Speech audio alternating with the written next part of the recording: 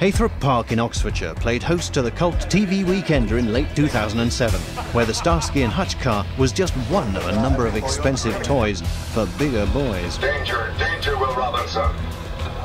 The dizziest of Daleks. The heroes of the 70s. Autographs.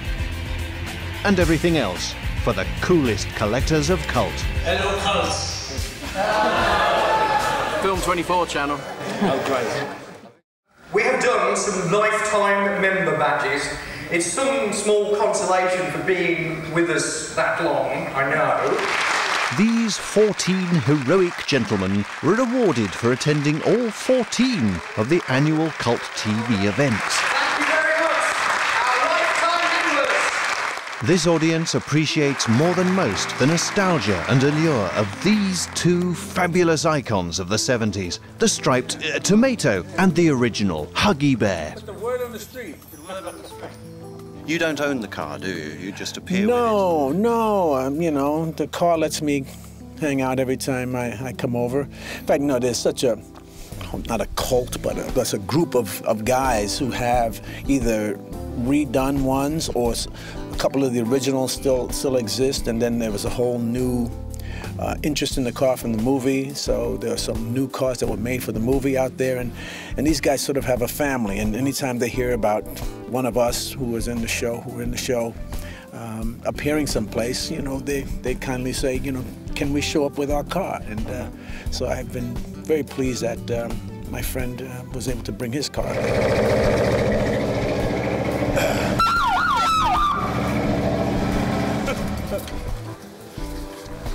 So, David. Yes. You own Zebra 3, is that right? Zebra 3, yes. So how did that come about? It's a pretty long story, really. I always wanted one of these when I was a kid, watching Huggy and the other two boys. And about 30 years afterwards, when I saved enough money, I managed to get hold of the car, but only because I got cancer. And I thought, if I'm going to exit the planet, I'm going to have the car before I go. And then I got in remission, and so I've enjoyed it ever since, really. But do you drive it a lot?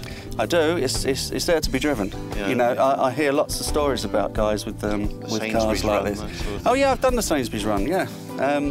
But no, I hear a lot of stories about guys who take their cars on trailers, and you know, a car's there to be driven. You know, it's not. You know, it's got to be driven. It's got to be seen.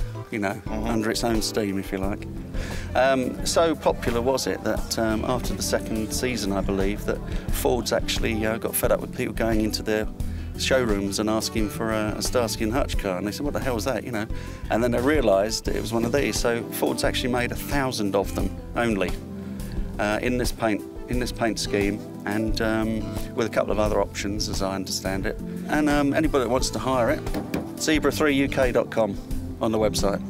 There you go. Consider it plugged. Yeah, one thing for me is like the whole phenomena of how Starsky and Hutch endeared to the UK audiences. It's been really nice since the last 12 or so years that I've been coming over, and since I first came over when I was 18 years old, to see what Starsky and Hutch has meant to the UK audiences and audiences around the world has been really, really nice. You know, after 35 years to be here in Haythrop Park with the car, and then coming back in November to do a panto in Derby, and I hear that my buddy and co-star Paul Michael Glaser is doing a panto in Bromley, and then we have David Soul, who lives over here, and so we've all been embraced by the British audiences, and we really love it. Okay, thank you.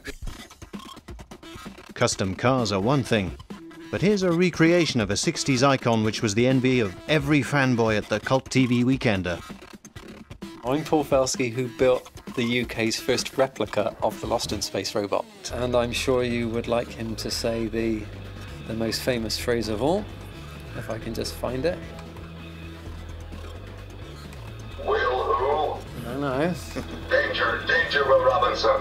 So it was the original actor voicing the robot? Yes, Dick Tuffeld, obviously the original voice of the robot from the TV series Lost in Space, provided phrases. I know. Let us watch an episode or two of Lost in Space. I'm a member of the B9 Robot Builders Club, and he provides custom phrases to the club.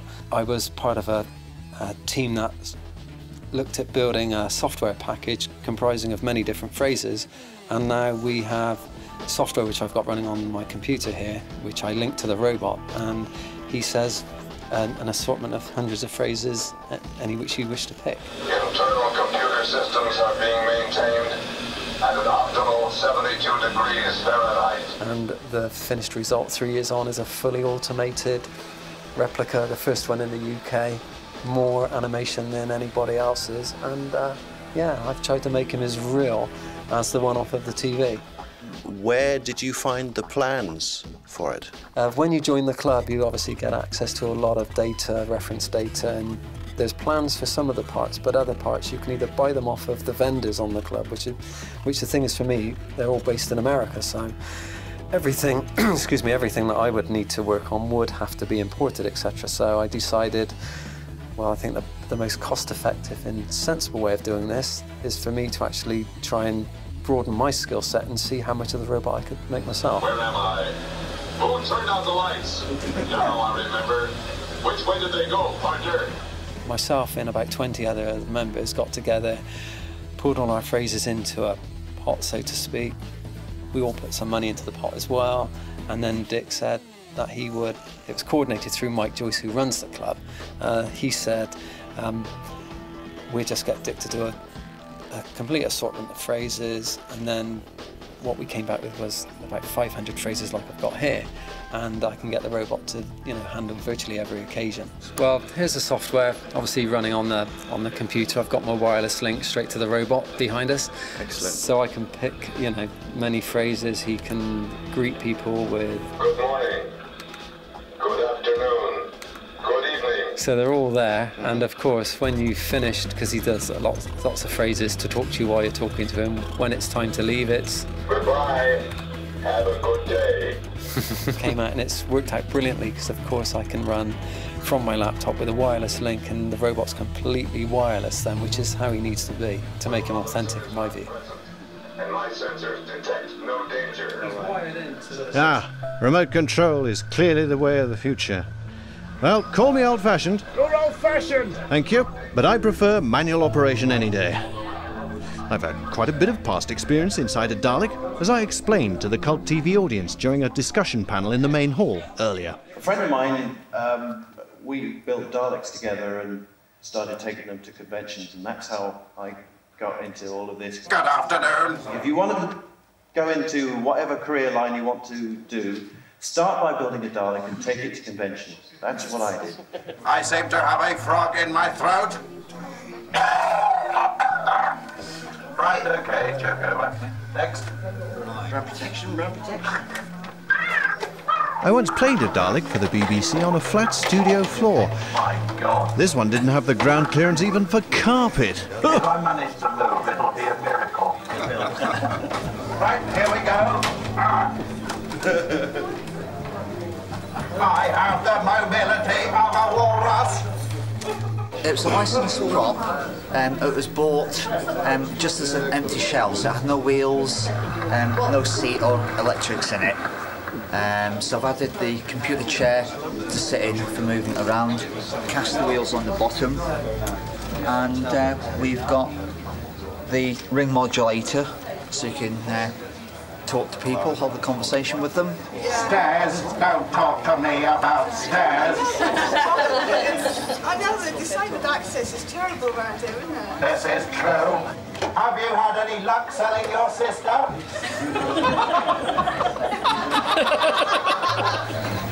I just caught my foot in something. Don't start. To take you back a bit. It does rather. It does. My first enemy ever. It was. The Daleks. I haven't got 5 years suspended. How long have you got? Anytime you want. Shall I get up? Shall I come out? No, we're loving all this. It's all I can do to keep my plunger up. Let's face it, a Dalek is an impractical beast for universal domination. as I found out to my cost. This is Alistair Locke for Film 24 at CultTV.